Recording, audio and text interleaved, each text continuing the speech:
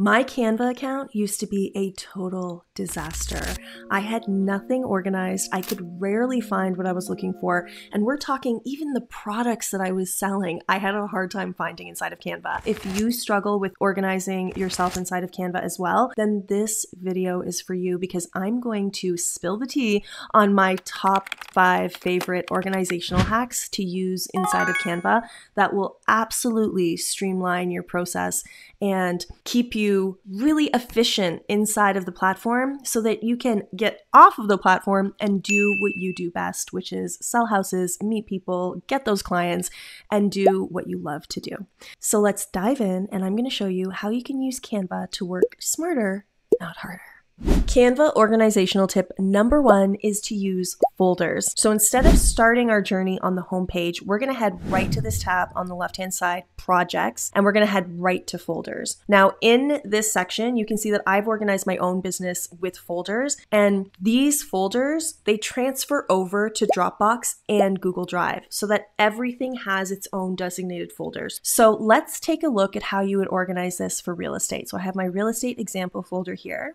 So first, you'll have a top-level folder for listings. This is so important. This is never a folder that we mess with. It's never a folder that we manipulate in any way. We don't rename it as for one of our listings. Instead, every time we have a new listing, we're going to come into our listings folder, add a new folder, and name it whatever it is our listing is. Now that we have this folder set up, we are going to work inside of our listing template folder. And the reason we're doing it this way is because Canva does not allow us to duplicate this entire folder. So instead, we're going to set ourselves up by creating that first folder, and then we're going to head back to our listing template folder where we have all of these assets already saved. The best way to organize these folders is in a way that you will remember the name of, so that when you're searching, when you're in your design space, you'll be able to easily find these folders. So inside your Instagram folder, you can have multiple file types that reflect the type of listings that you generally work with. So let's say that 222 Canva Drive is a luxury condo. Great, you have the luxury condo suite right here. We're going to open it up.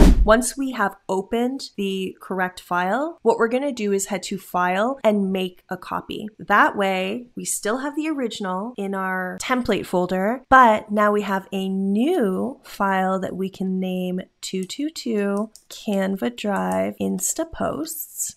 Very important to label your file so that you can find it easily. And then we're going to head to File, move to Folder, 222 Canva Drive. And now it's saved. Now, when you're ready to upload your listing photos, what we're going to do is not use the Uploads tab. We're going to head to Projects, and under Projects, we're going to type in 222 Canva Drive, enter, head to Folders, and you'll see it right here.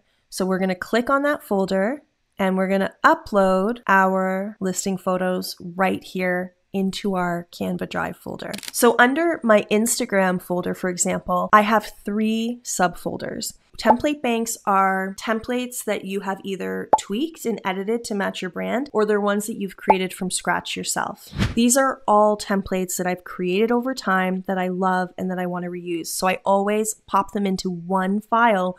So if ever I need to create something fast on social media, it's here and it's ready to go. This is how you work smarter, not harder. Okay, Canva hack number 2 is the Uploads tab.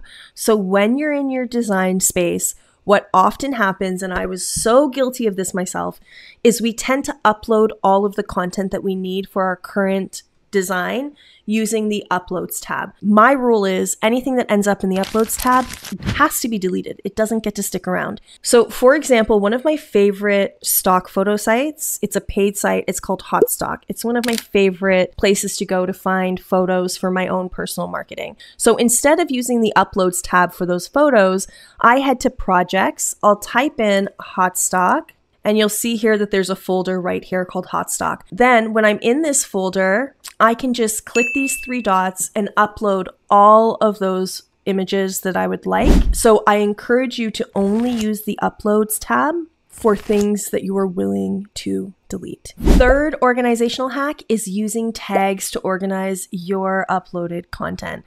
So I mentioned Hotstock. And this is what I love to do with hot stock photos. So let's say I absolutely love this photo here. We're going to click the three dots and click this tags button, and then we can start tagging it with search terms that we know we're going to use to try to find it. So for me, that would be laptop for sure, computer for sure, and workspace and hot stock. Okay, and then I'm going to click the save tags. Now, when I head to projects, images, and search, if I type in laptop, it will be in the laptop section along with everything else that I've tagged laptop. Canva organizational hack number 4 is to star everything inside of Canva. So how does that work? Let's head to the projects tab. And then if we click on folders, you'll see a folder here called starred. If we head to the design tab and we type in modern and we see a template that we really love, 3 dots, star, and now it will be in our starred tab. If I head to projects and click on my starred folder, it will be right there along with everything else that I've ever starred. So this is such a great way to save all of your favorite assets, from elements to photos to templates, in one easy to access folder that you can reference back to when you need it over and over and over again. Super duper time saver. This is Canva hack number 5. Use your brand kit. And if you stick around till the end, I'm going to show you such a cool trick for your logo. You are going to love it.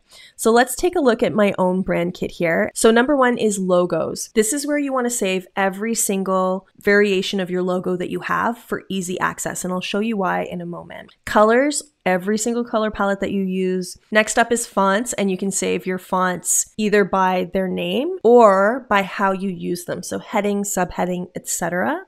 Next up, we have the brand voice section, which I am amazed at how much I love this. I actually have a video that walks you through how to create captions really easily. I'll link to that below, and it uses this function to create captions so quickly. You'll love it. So it's really important that we nail our brand voice. So you want to get crystal clear on what your brand voice is. The more accurate you are, the better this function works. I think for now it is only for the Pro version. Next up, we have the photo section. I just pop all of my favorite photos, the ones that I can use over and over and over again, into this section. It makes it super easy to find. And then the graphics for real estate, what I would use this section for is any patterns that you have for your brand, any backgrounds that you like to use often, any stickers or any icons, any embellishments that you use for your brand, I would keep in the graphics section. Now, under icons for real estate, I would upload all of the icons that I use most frequently. So I promised you a really cool hack when it comes to your logo, and I am about to deliver. You will love this. So normally when we are uploading our logos to Canva, most people will upload them as a PNG file with a transparent background. The problem with this is that PNG files are not scalable, meaning that when we try to make them bigger than the file allows, they tend to become pixelated. Also, we can't edit the color of PNG files. So I am going to show you right now a workaround for this. So I'm going to download this logo here. It's a PNG file. You can see that here. And then I'm going to head to a site called Convertio, and I'll link to that below as well. And all you're going to do is upload your logo file, click this drop down here, and select SVG.